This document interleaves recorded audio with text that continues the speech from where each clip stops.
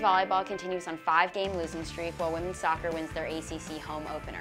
I'm Leah Taylor, and this is Turbo. UVA women's volleyball team fell to UMiami 3-1 in Charlottesville this afternoon.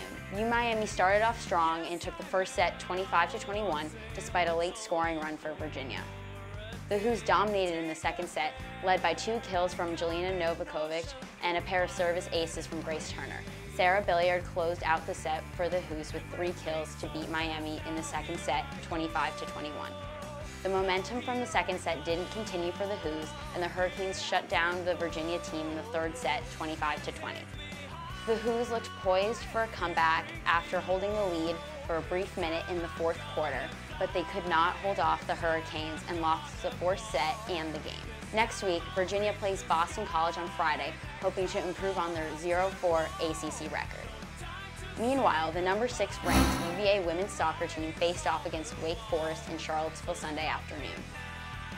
The Hoos dominated in Sunday's game, starting off with a goal at the 18-minute mark from Alexa Spenstra. Shortly after, at the 22-minute mark, Megan McCool scored the second goal of the game for Virginia. Right before halftime, Betsy Brandon scored another goal for the Hoos, bringing Virginia to a 3-0 lead at the half. In the second half, the Hoos kept up their scoring streak with another goal for Megan McCool at the 57-minute mark.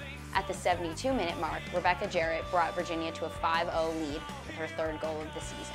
Wake Forest scored at the 87-minute mark, but Virginia's commanding lead propelled the Hoos to a 5-1 victory. Next, the Virginia team takes on Louisville on the road Thursday night at 7 p.m.